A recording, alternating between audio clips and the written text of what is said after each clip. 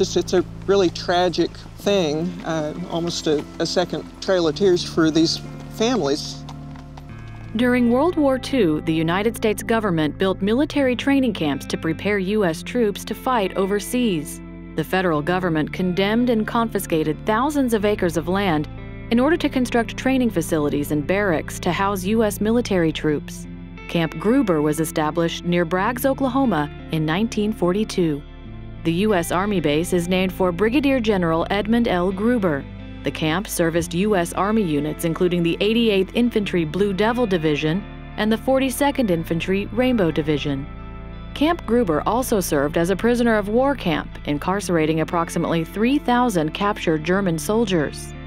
Covering more than 65,000 acres and at a cost of $30 million, Camp Gruber seemingly sprang up overnight in the Cookson Hills region of Oklahoma.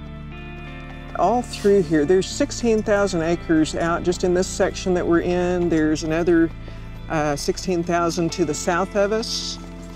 And then over next door in what's the actual Camp Gruber these days is like 33,000.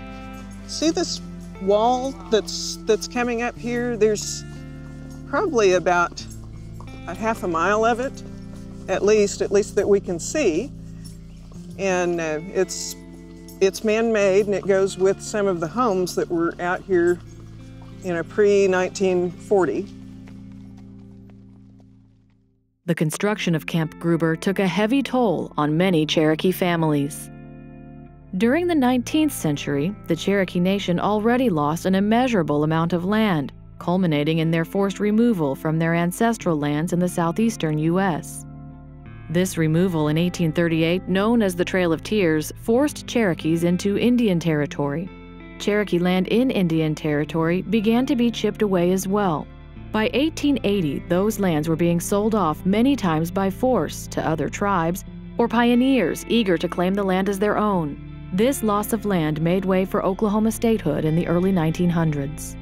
Much of the approximately 65,000 acres used to build Camp Gruber was acquired through condemnation of Cherokee-owned allotment land.